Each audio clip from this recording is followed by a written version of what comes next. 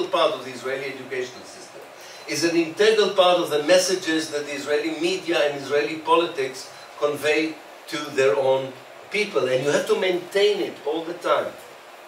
But I want to say that there's something positive that comes out of it, which sounds crazy because I'm describing to you a powerful state with a military machine, with an ideological infrastructure that is focused solely on the destruction of the indigenous people of Palestine. The people of Palestine who don't have a strong alliance behind them. And a state of eliminatory policies that has a strong alliance behind it. From the United States, through multinational cooperation, through military industry, security firms, mainstream media and mainstream academia. So we're talking about something that almost sounds hopeless and depressing, because you have these international immunity to the policies of elimination that began from the early stages of Zionism until today, and we're seeing probably the worst chapter on the Israeli attempt to push forward eliminatory policies to a new kind of level, into a much more concentrated effort of killing thousands of people in a short period of time, like they have never dared to do before. So why is it, where do you see the positive side of it, what one can ask? And I think what is so important is that the way you need to maintain the dehumanization in order to justify the elimination of another people is not a basis for a nation state in the future. And we saw it even before the 7th of October. Take out the project of the elimination of the Palestinians. And you ask yourself, what unites the people who see themselves as Jews in the state of Israel?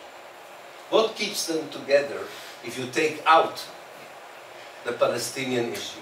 If you take out the idea that we need to be united because we are fighting this native people. We need to complete the project of displacement, of replacement. Take it out, and what you get is what you saw on the streets of Tel Aviv and Jerusalem on the 6th of October.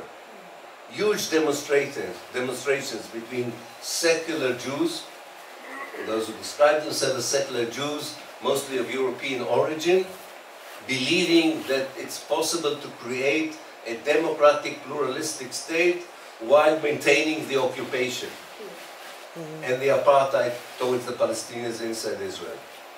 Struggling with the messianic new kind of Zionism that developed in the settlements, what I call the state of Judea, that suddenly appeared in our midst, and believing that they have now a way of creating a kind of a Zionist theocracy with no consideration for democracy or international immunity for Israel, and believing that this is the only way to create a Jewish state in the future.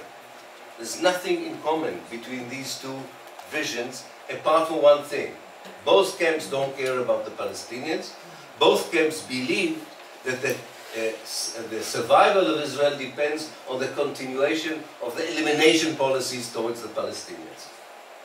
This is not going to hold water. This is going to disintegrate and implode from within, because you cannot really keep in the 21st century a state and a society on the basis that what keeps people together, or a sense of belonging, is being part of an eliminatory genocidal project. It can work for some, definitely, but it cannot work for everyone. And we have seen already the indication before the 7th of October how Israelis who have opportunities in other places in the world due to their dual nationality, due to their profession, due to their financial abilities, are thinking loud and clear of relocating both their money and themselves outside of the state of Israel.